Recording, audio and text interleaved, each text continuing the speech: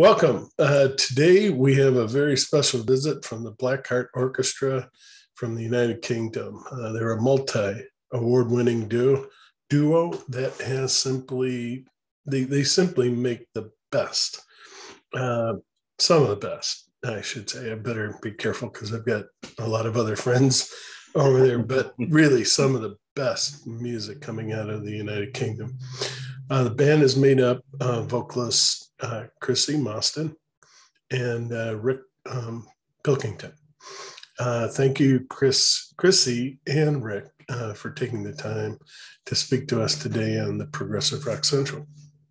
Thank you for having us, and thank you for that introduction. We feel a bit like you've got the wrong band on. That's next week. Yeah, I don't think we could live up to that. No, but thank you very much. Yeah, that's really nice. Oh no, you guys. Thanks for having us. Yeah. You guys have some fantastic music that everyone should hear. And I'm lucky enough to have heard that album, but I definitely need to go back into the back catalog because there's a lot of good music. But tell us about the origin of the name Blackheart Orchestra and how the two of you met and decided to make music together. What do you want to start? Well, we actually met before the Blackheart Orchestra. We were playing together for about 7 years before the Blackheart Orchestra came to life. We'd made a couple of albums and we were kind of feeling quite stuck with our name because we were just called Blackheart, and people either thought we were going to be a heavy rock band, or we were something to do with Joan Jett, or we were really struggling. We'd invested time and effort into it. We just started buying more instruments and stuff, and we were expanding, and we'd had this meeting where we were thinking we need to change our name. It's just really not, and it was holding us back, I think. And then we were trying to think of names, weren't we? And it was so hard. Well, we didn't want to abandon the name Blackheart altogether because we'd already invested quite a few albums in that name, and we'd done thousands of gigs under that name. So, well, we've probably done about 1,000. So we wanted to just evolve the name as the music was evolving. The music was changing rapidly from being originally quite an acoustic-based thing that we were doing. I mean, we were quite unsure whether we had one foot in folk music and one foot in rock music. Not quite sure exactly where we were actually grounded at that time. But then we started to introduce synthesizers, a lot more rocky instruments into what we were doing. We were learning more instruments and incorporating many more different types of instruments in the live show. And we thought, this is changing completely. And the albums were changing and becoming much bigger and more expansive. Yeah, so we were kind of finding our feet, weren't we? We were finding our own sound. The reality of what we were all about. So the concept was we were actually starting to think like an orchestra, even though there were only two of us. And on stage, we were trying to think, how can we put more sounds into this show without using backing tracks and without using, computers and things like that. And we just were at a gig, weren't we? Yeah, we were. We were struggling with names, and we had lists of things. We had millions of logos for alternative names, but nothing.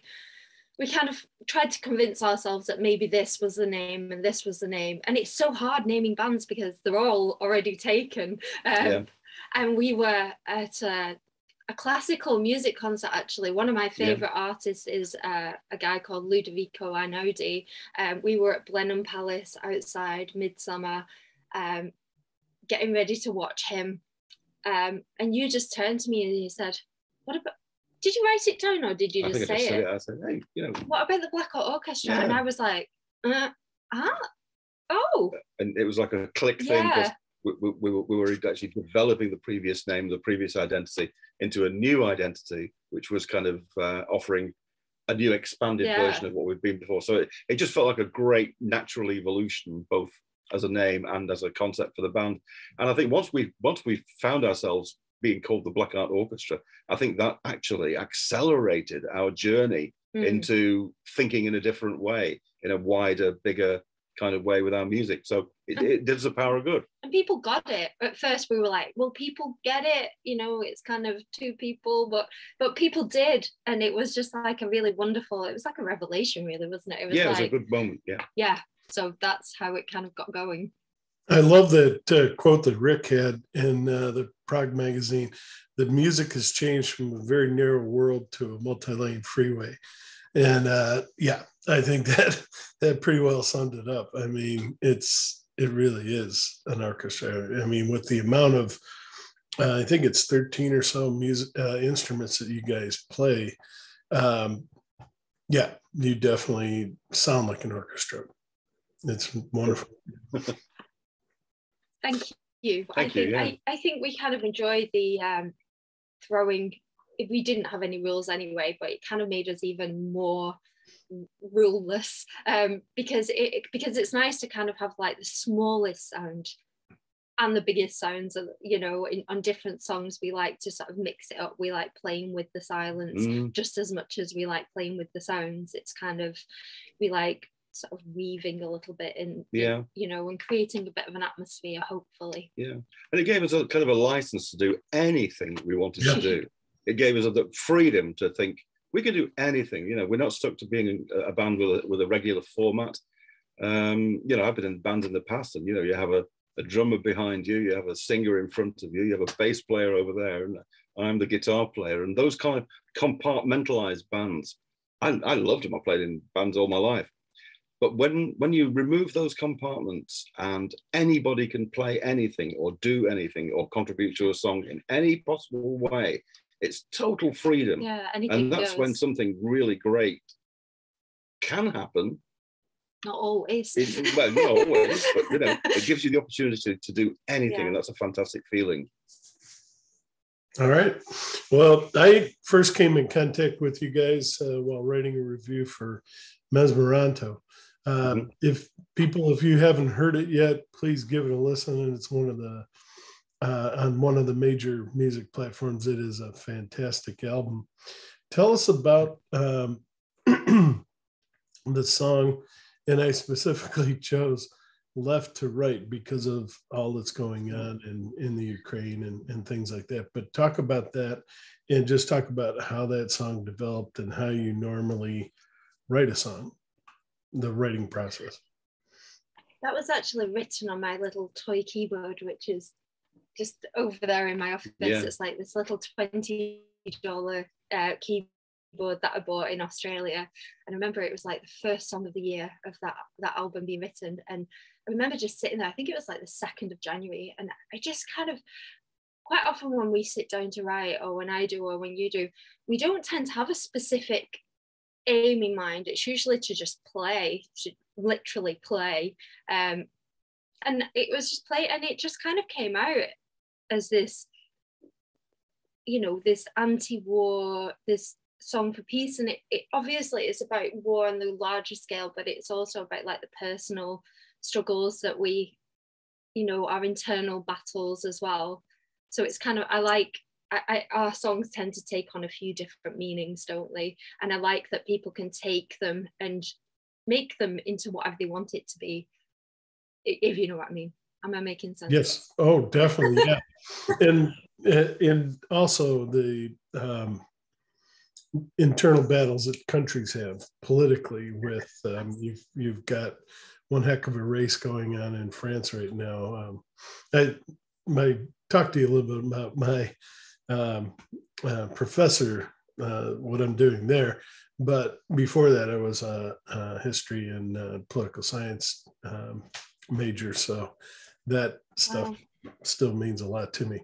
But definitely, you wrote the song, you know, before any of this happened, but it definitely needs to resurface again because we all need to be reminded conflict never gets us anywhere. That kind of conflict, especially what's going on.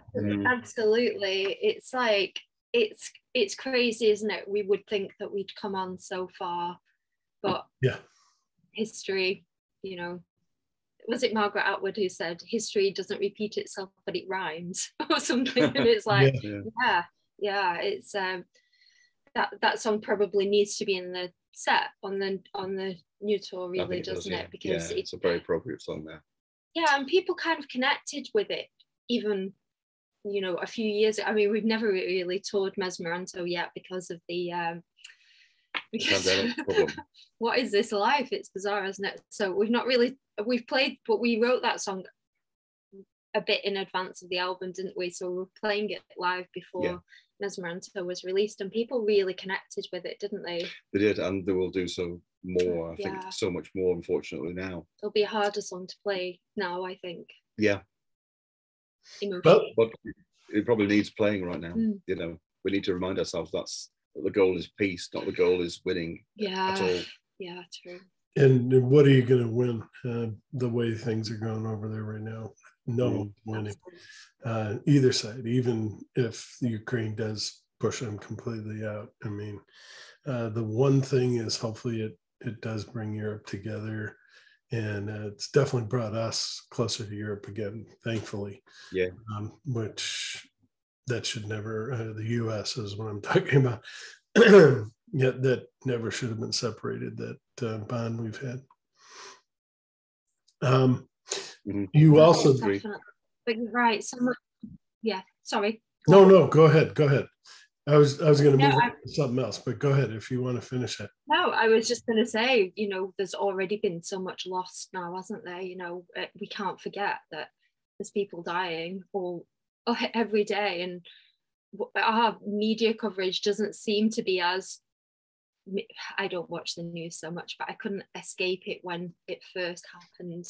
And now I don't seem to be seeing it as much. And it's like, but this is still happening. So what, you know, it's incredibly sad. Well, let's hope some good comes out of it ultimately, if that's absolutely possible. Even if it just teaches us that this has been a big waste of time and a big waste of life.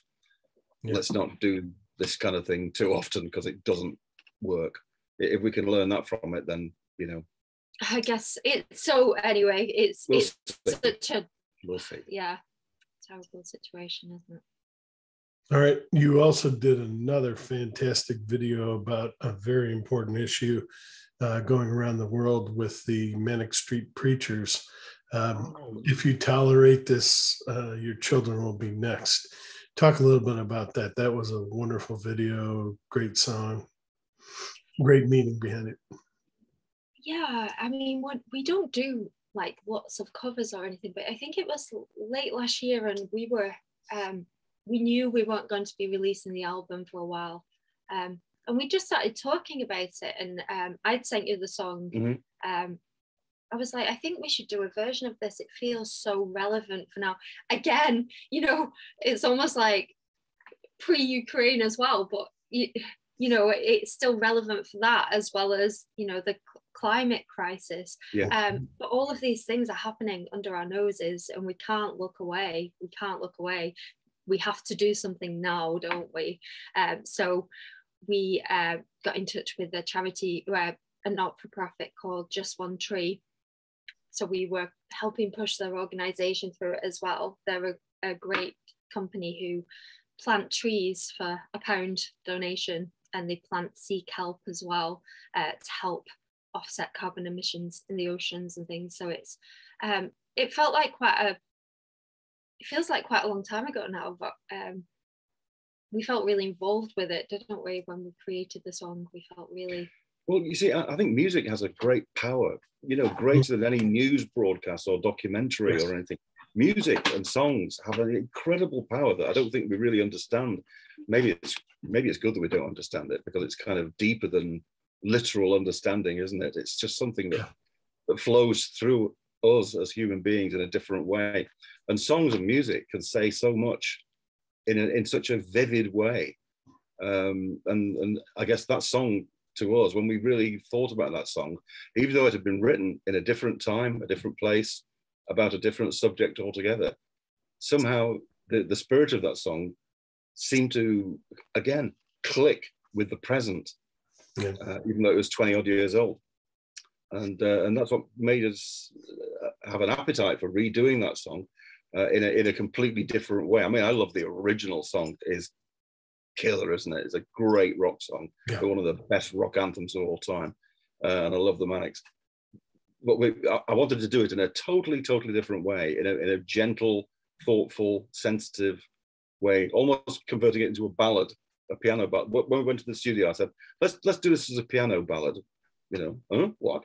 It's a rock song. Well, but let's just do it with a piano and see how it sounds and how it feels. And that set the tone in a different kind of way altogether. And we were really happy with how it turned out as a song. And then we made the video to go with it, just to illustrate the point, really, just to illustrate the whole, the message within the song. We enjoyed the process of making that song in every way. Enjoyed it a lot. Definitely. Your latest release, Mute, was an incredible idea, all instrumental. But I'm sure the fans miss Chrissy's voice. But you're really and definitely I want you to talk about that. But it seems like you're really in control of your careers, and that is wonderful. And you're able to make the decisions that you want to. You must have a great relationship with your label and the people you work with. Thank you for saying that. I mean, we've always been very independent and strong-minded, or bloody-minded maybe.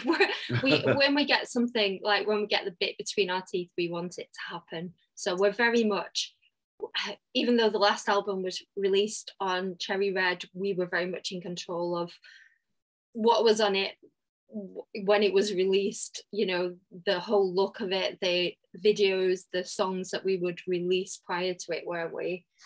Well, we are absolutely control freaks. There's no point denying it. Hopefully in the best way. In a good way. That's part of what we do, the songs themselves, the way we perform live, the way the show looks and sounds, the videos that we make, the packaging for the albums, the promotion for the albums. We want to do it all. We want to do it all, and we want it all to make sense together. And I couldn't.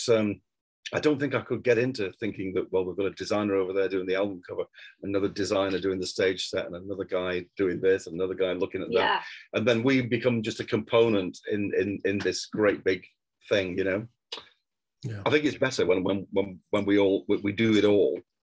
And then either it's all great or it's not all great, but at least it's our problem to resolve. And we like that. Yeah, it's kind of purer, isn't it? Because there's no external influence on it. Even down to, we've done a couple of videos where we haven't had that much control, but for the most part, we're sat in on the edits or we've shot them ourselves. Some of them were, but everything, we are control freaks, but it's our name and our face that is going on the packaging. So it has to be, even down to being on stage, we mix our own sound from stage, but we know more than anybody what we want to sound like. So how can we expect somebody else to? Can we introduce you to this little fellow, by the way? He's go ahead. He doesn't get a lot of profile in the. Are you kidding? But he gate crashes every interview. No, that's wonderful. That's wonderful. In that same article, I was talking to you about the Prog magazine. Rick said, if we manage to write a song in the 2-hour period between when you play and the doors open, you'll give it a chance. You'll actually play it in front of the audience and just see how they respond. That is absolutely amazing, and I don't think I've ever heard of another band that's done that. It's creative, it's adventurous. Tell us a little bit about how that, or have you done it? Is there like a track? Is there a track? Go ahead. I think we're addicted to danger and putting ourselves in a crazy, dangerous position. We have a pretty strict routine when we're touring. We get to the venue at 3:00. We get loaded in, of course, we get set up, and we're usually sound checked by 5, something like that. If we can, So that gives us a bit of play time, and that's the time when all the songs generally are written. Most of the songs that we write are written at sound checks. We don't lock ourselves away in a log cabin in the mountains for a month to write an album. We couldn't work like that. I think writing songs comes from part of the process of being on the road. Anyway, yeah, if we write a song or write the structure or the skeleton of a song in that playtime on a sound check, we'll say, you know, well, how it's kind of 70% developed, you know, but we haven't written the ending yet. We're not sure how it's going to end, or not quite sure what the middle part's going to be. But let's do it anyway and see how it sounds and see how it feels and see if it resolves itself by playing it in front of an audience. That's quite scary, but like I say, I think we're addicted to danger and putting ourselves in crazy situations like that. So we love doing that. And sometimes, you know, the energy of the evening will complete that song. It's the energy that's added to it by performing it in front of an audience when we're not quite sure what the next chord is or how it's going to end. It kind of resolves itself sometimes and really forms in a great way. And, you know, we always tell the audience that, you know, we've never played this before. We only wrote it a couple of hours ago. We're not quite sure how it goes. So, you know, if it falls into pieces on the stage, please pretend that you never heard it. We never played it. And they understand that relationship. You know, they go along with that. And yeah, I think they kind of feed off the excitement of hearing something really new as well. So they love it. We love it. Most of the time, it works out great. What's a good example of a song? Because, yeah, that is. And maybe some of your fans out there will go, oh, yeah, I remember that. Sebastian. Yeah, Sebastian. Hey, Pluto. Enico. We were writing that in a church in Lubeck. And it was just one song that, the lyrics weren't even finished. So I remember just repeating the verses a couple of times. But I mean, remember that song particularly, when we'd written it, we didn't have a name for the song. So, and it was like getting onto Doors Open time. We thought, what can I call this song? And we're going to play it tonight. So we were playing in this lovely church in Lubeck, and we asked the minister of the church what his wife's name was. And he said, she's called Enico. So we just named it after her. There you go. And that was the song. Perfect. That was excellent. All right. Let's talk about the new album. Tell us what to expect. Can you announce a name or release date or how many tracks? It's going to be released in August. 13 tracks, unless anything changes. But so far it's 13 tracks. We're releasing the first single off it in 2 weeks' time, actually, on the 22nd of April. And that's going to be called Under the Headlights, the new single. So we're quite excited to be releasing new music again. It's actually, the whole record's just off to be mastered at the moment. And then, you know, it's full steam ahead. We're very pleased with the album. I think the album is a development, an evolution from Mesmeranto, which I'm pleased that we've moved a step further forward, I hope. We were very, very happy with Mesmeranto. It got some great reviews and it did us a power of good, a lot of good. And in a way, when you've made an album that's gone down okay, it starts to worry you. You know, is the next one going to be any good? You know, are we going to have a Led Zepp 3 on our hands where people don't quite like it as much as number 2 or something? Which could happen. It can easily happen. But I'm really, really pleased and proud of the new album. I think it's great. I think it's the best work we've done so far.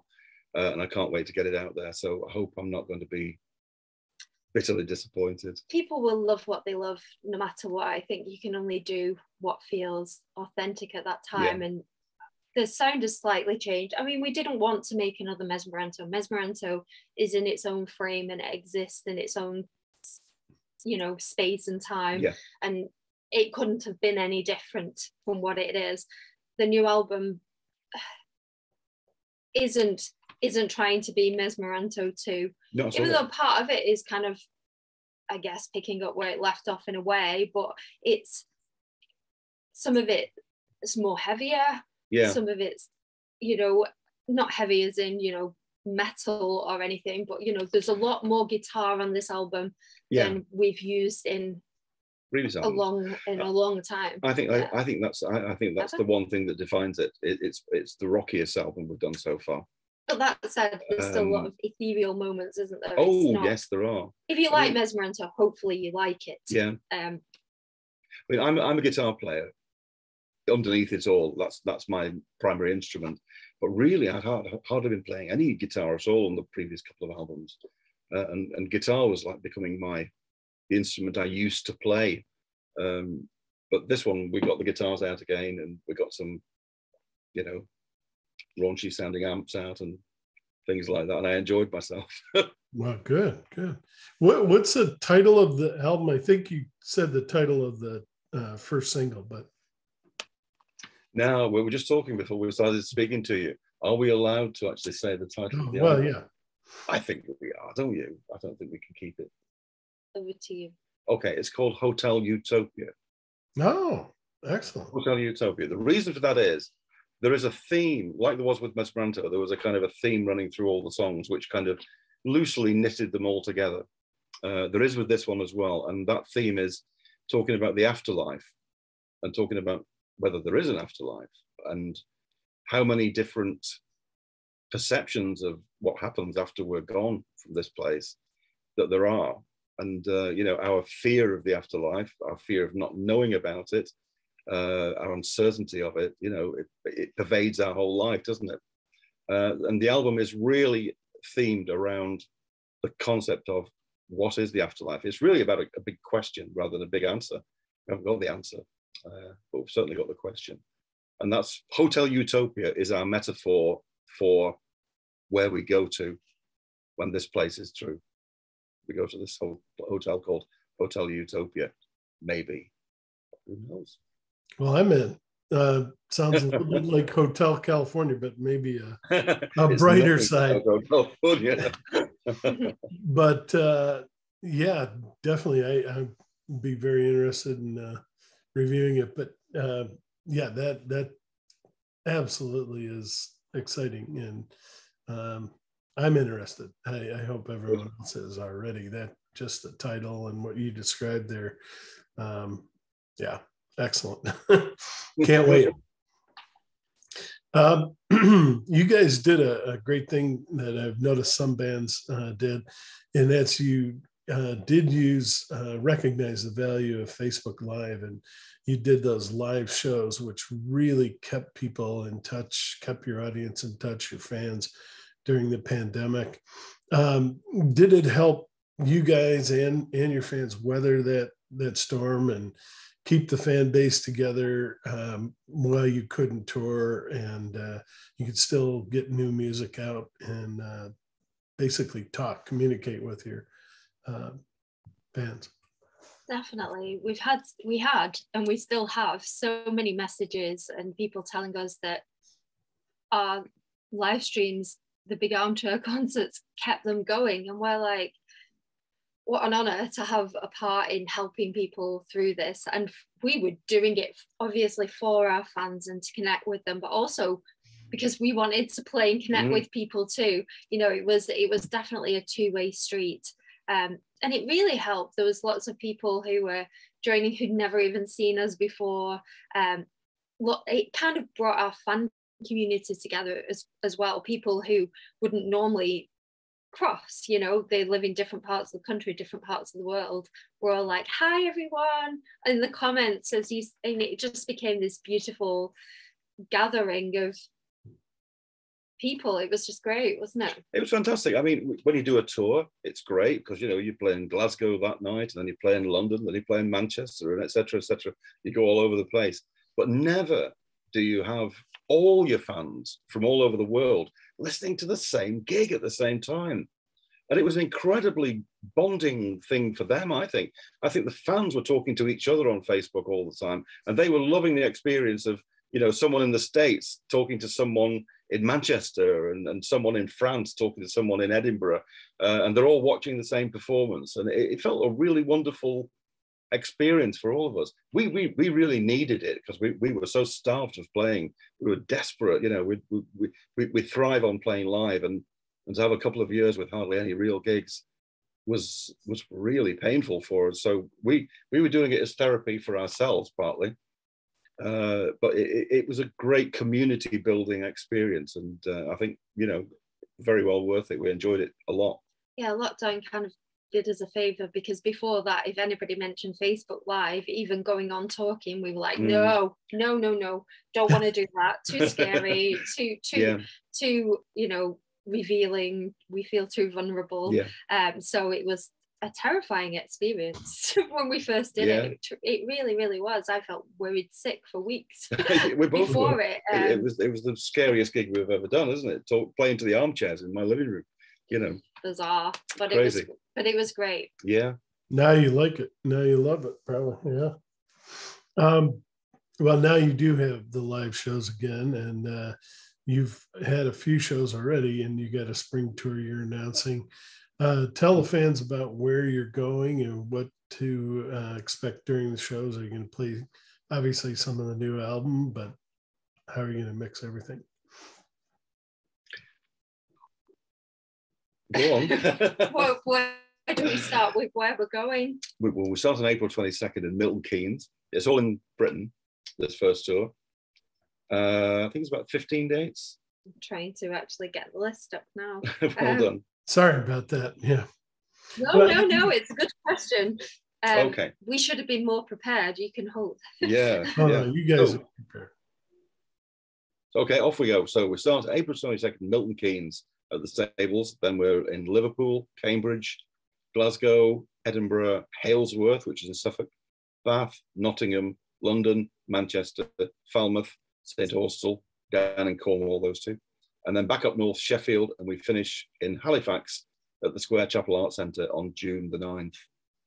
That's a good idea, though. Just stay local with all the passport. No, you don't have passports through Europe, but all the ridiculous stuff going on with Brexit and everything.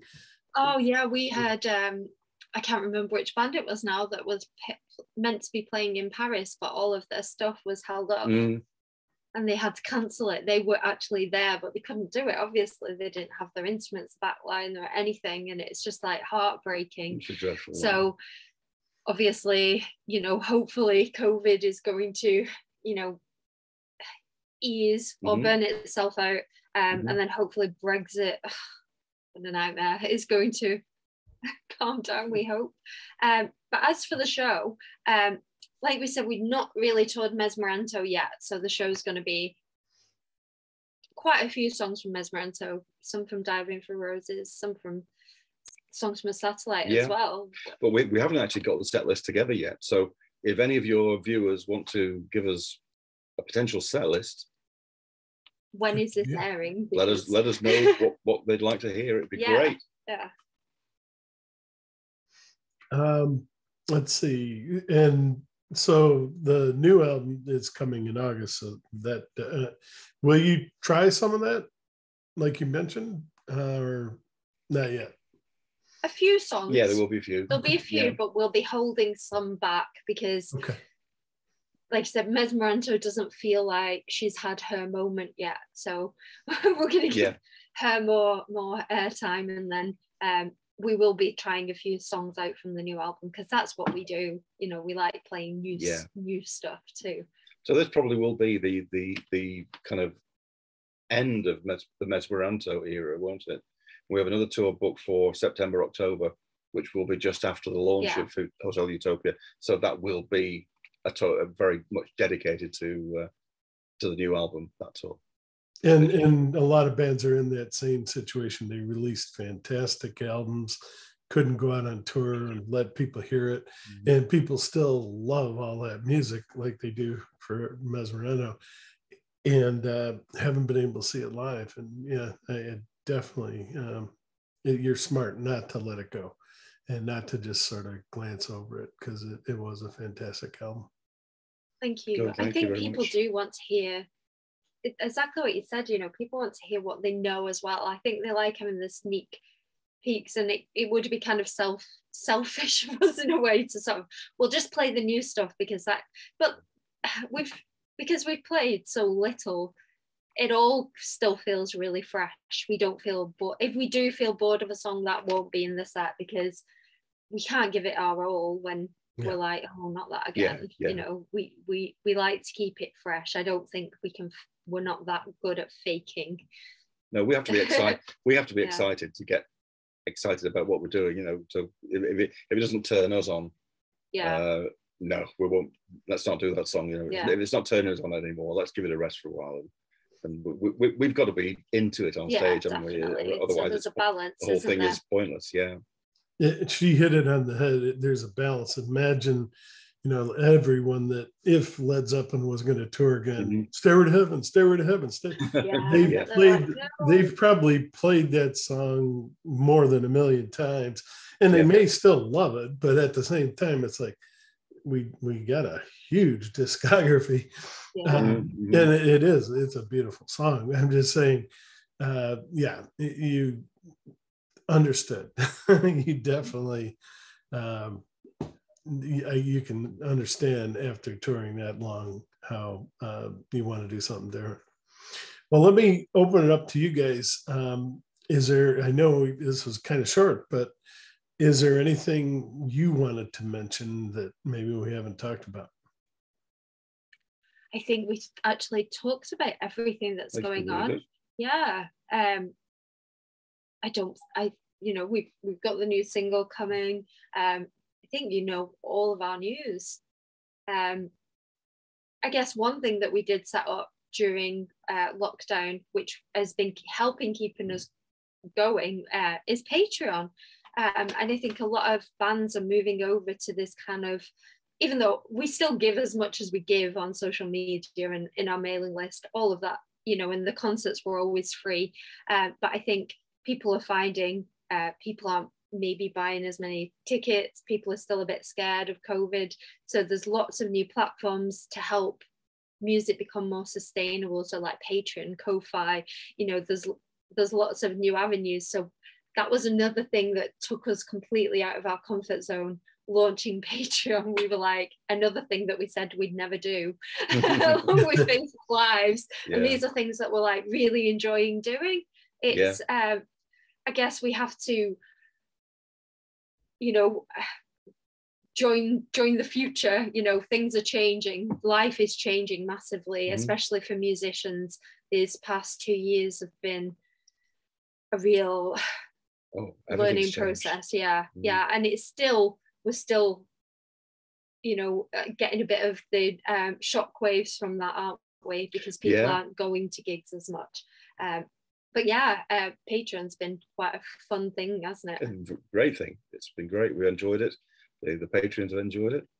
Well, hopefully they still are. Yeah. But apart from that, I don't think we have any other news. Well, one thing I would like to ask you is, one of our big ambitions is to tour in the States. I've never toured in the States with any band, and I'd love for us to come over to the States. Question for you: do you think our music would be accepted in the States? Absolutely. Oh my gosh, definitely. I don't think there's any question about it. Now, the thing is, you're going to have, unfortunately, I'm on the West Coast, you're going to have more success on the East Coast. There's a better, I mean, they actually, you know, last I looked, they have prog radio stations, which, as far as I know, there's none out here. We do have a prog festival, at least here in Seattle, but there are other places. But definitely the East Coast is probably the best place to start looking. It would be great for you guys to be at Rozfest. I know that they've already scheduled everything for this year, and I think it happens, it's either April or May. So it's too late for this year, but definitely get in touch with them.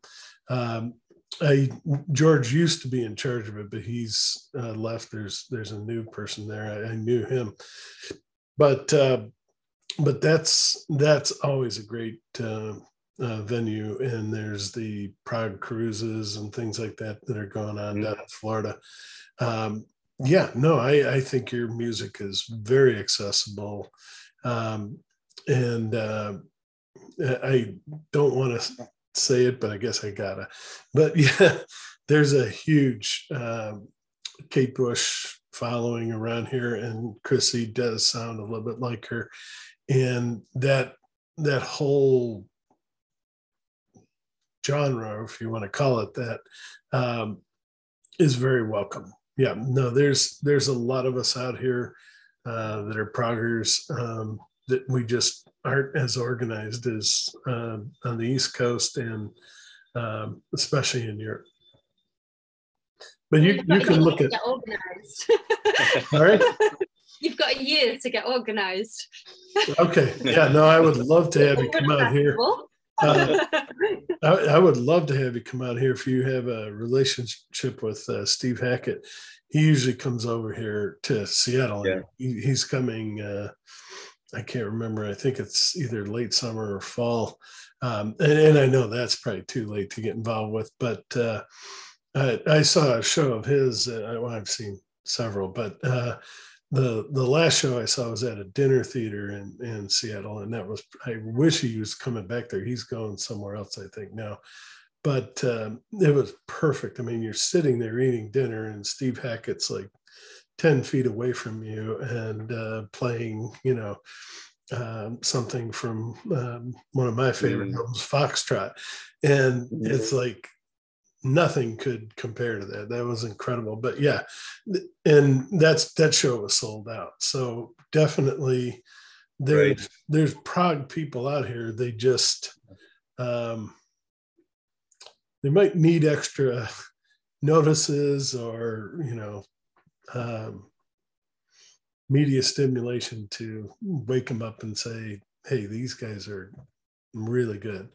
And all the awards you've received and all the accolades you've received, and the music itself, the music speaks for itself.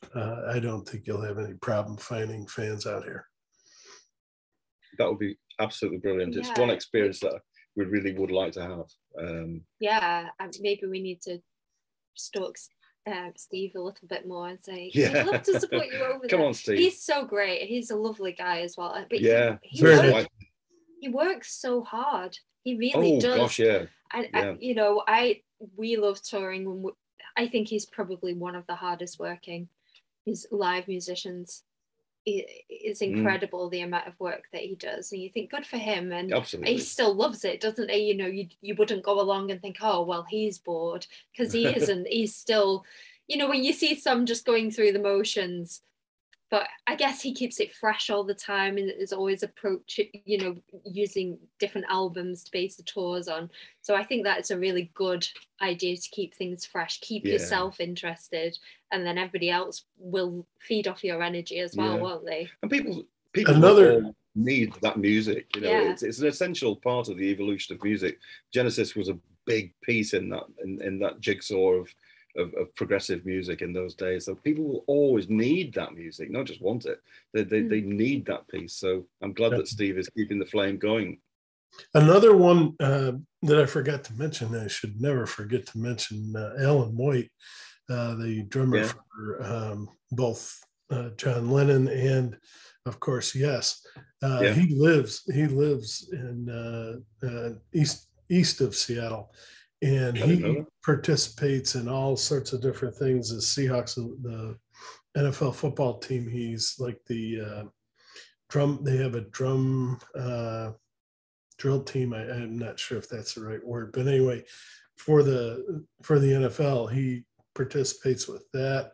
And then we used to live in Issaquah, and it's up in the mountains, and he goes out there every year and does a show, usually with his band White, and he's very involved with the music scene here in the Seattle area anyway. And I can't talk about the whole U.S., but there definitely is, in some of your bigger cities, you'll definitely find a prog base and people that love the music. I mean, the local radio and stuff is mostly either throwback or hip hop and stuff like that. And it's hard to get in on the radio scene.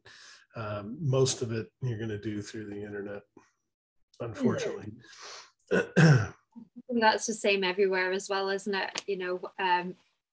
that seems to be the way. So thank God for the internet. That's what I would say. Yeah. You know, that I know a lot of people say, I guess bad comes with good sometimes, doesn't it? You know, it's but we would never have met lots of our fans if it wasn't for the internet. You know, without having a huge label behind you, independent musicians don't stand a chance, do they? But we do with the internet, even though it's obviously very saturated. We do manage to find our audience, which is great. We've not found them all yet. We're working on it, but we're lucky to be in this time, really, aren't we? I think so. It's an exciting time. Yeah, we are lucky, yeah.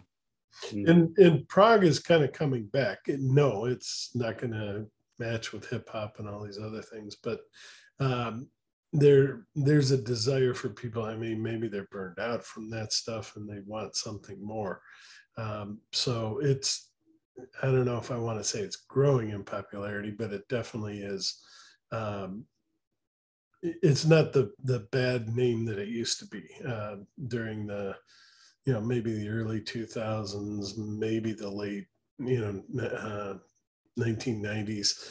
It kind of got this bad name that it was too ethereal, too symphonic, too much for people. And now people are like, well, this other is not enough. I need something more. So yeah. It kind of feels like it's sort of spread out a little bit. Like there's lots of bands like us. Well, not lots of bands like us. We're a bit weird, but there's lots of bands sort of what you would put in a similar genre to us that we wouldn't know what to call ourselves. Yeah. So you wouldn't call us out and out prog. So we were quite surprised when Prog Magazine embraced us and the prog community embraced us. We were like, what? Yeah, because we never really had an intention to become a progressive rock band, even though that was the music that I was feeding off when I was a young guy, you know, learning guitar and starting with music. You know, that was the food I was eating. But we never intended to become a prog band. We weren't intending to be any in fact, I'm not label. Quite sure what we are anyway. But I think really, that's what I mean. I think prog is embracing all the people that are just creating music and they're trying to, well, not trying to be, they are being creative and being different and pushing boundaries a little bit. They're not mainstream. They're not. So it feels like progressive is almost a brand new genre as well. Yeah, I think it is. You know, of this wave of new younger artists too, which is great because why should progressive music die with the 70s? Why can't we keep progressing? Why can't we keep pushing boundaries and not doing what everybody else is doing? You know, it's great. Prog in the 70s is such a fantastic foundation for the future of progressive music, you know, and the new bands like us are kind of resting on that kind of foundation in a way. We're not trying to be like it, because I think, you know, that era of music will never come again, probably. It was just such a beautiful, wonderful time of creativity and music. But yeah, there's a new generation of progressive people who are trying to do things in a different way, like us. And yet we have this wonderful legacy beneath us of all these great bands and great albums that will never go away and will always inspire us in some way. But why should a genre be pigeonholed with the time? Because classical isn't, R&B isn't, absolutely. pop isn't. So prog shouldn't be. Progressive should be even more moving forwards than the others. You know, the others.